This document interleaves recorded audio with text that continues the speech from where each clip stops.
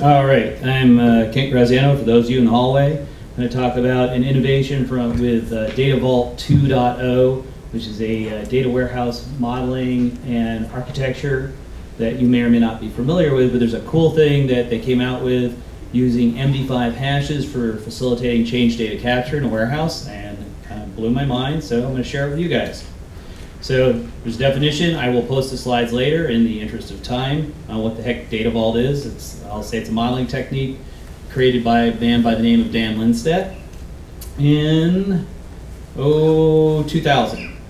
So it's been around for about 15 years now. I've been using it for about 10. So the next evolution was Data Vault 2.0, because everything's got to have a 2.0, right? So what was the difference? In 2.0, they changed the modeling structures and tried to adapt this data warehouse modeling technique to be able to work with NoSQL databases and things of that nature, make it CMMI compatible, and a whole bunch of other kind of boring stuff. So the fun part, though, is what we did is in the structures within the Data Vault components, we replaced surrogate keys with MD5 hash calculated keys.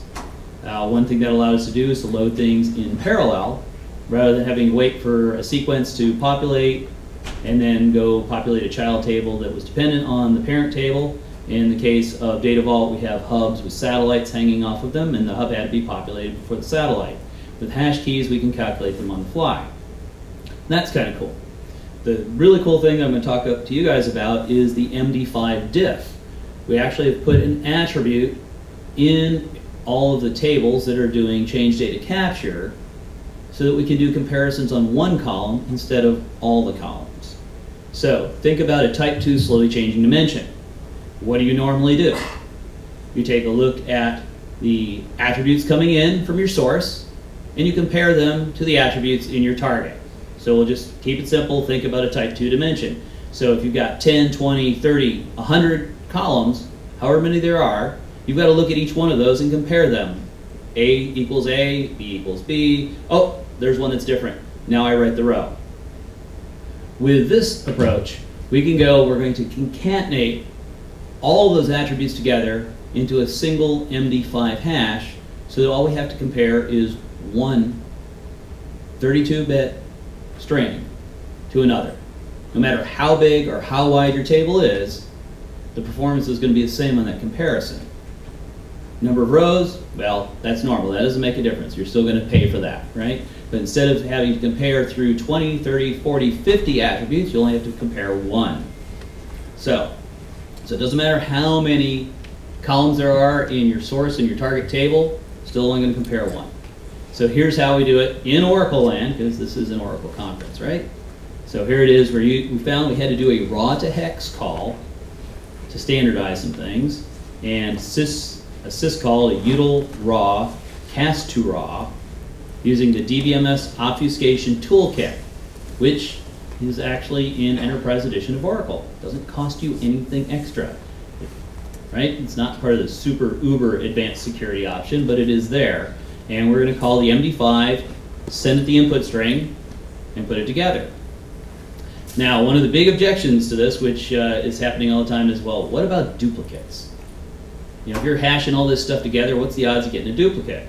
And I'll pull up a screen here in a second to show you the math on that, because it turns out this, well, last evening in Hamburg, there's a conference going on called the Data Model Zone, and Dan was actually presenting on this topic, and somebody actually tweeted his slide this morning. So I'm going to pull that up for you. But the way we found that we had to minimize duplicates was if you take a look at those numbers, 1, 2, concatenated with 3, concatenated with 4, 5, when you run the MD5 algorithm on it, is exactly the same result as 1 concatenated with 2, concatenated with 3, 4, 5. Because all it's doing is a character translation. And we actually had that happen in one of our test cases. Our very first run through, we got a duplicate, and we discovered, well, we can't just put them all together. We have to put a separator between them. So we were going to do vertical bar, but we ended up using a caret. And that also helps us with nulls, because imagine if you had 10 columns that were optional in your source, and they're all null. You concatenate all those together, and then MD5 that, it gets exactly the same result. 6 columns, 5 columns, doesn't matter. It's always going to end up the same, and you will end up with duplicates. But if you put a caret between each one, even if it's null, well, now you're encoding the caret. So is it 5 carets in a row, or 3 carets in a row, and 2 carets in a row? Those actually come out different. And so it helped us eliminate the duplicates by doing that. So we had to standardize, to reduce and make it consistent. We had to do some data type conversions as well. So numbers, nvarchar, nvarchar, ncar, we do a two car on. If it's a raw, we did an encode base 64. If it was a date, we did a 2char and converted it.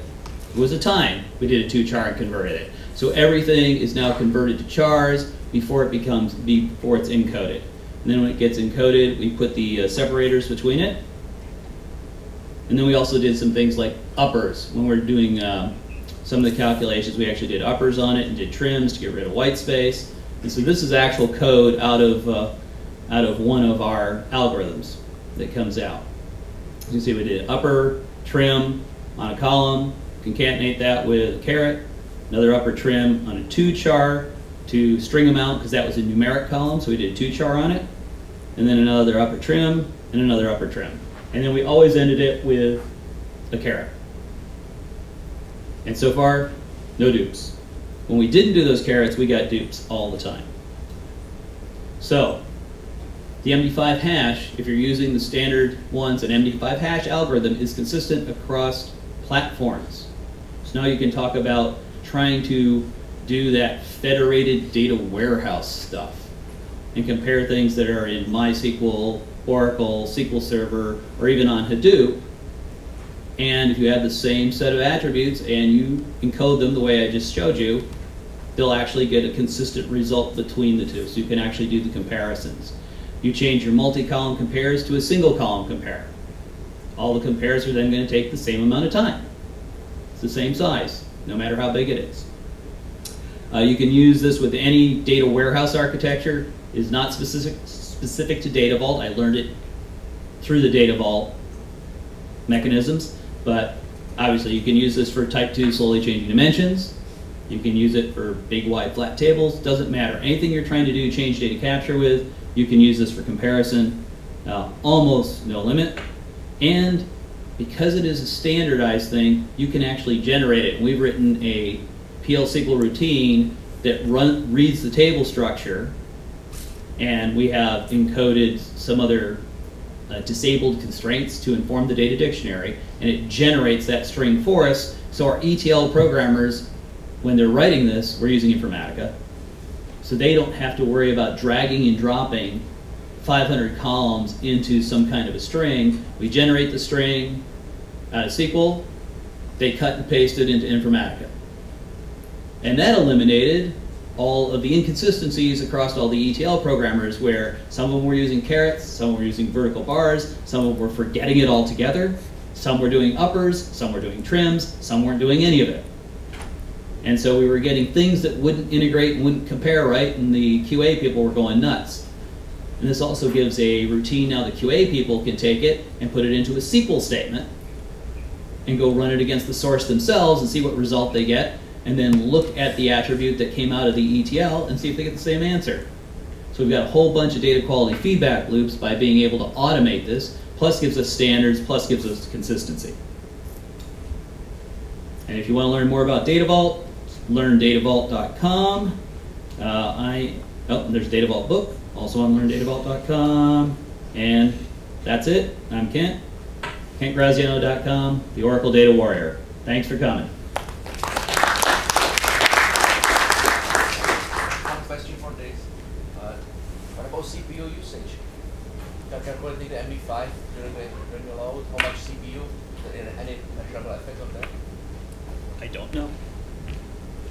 Have to ask.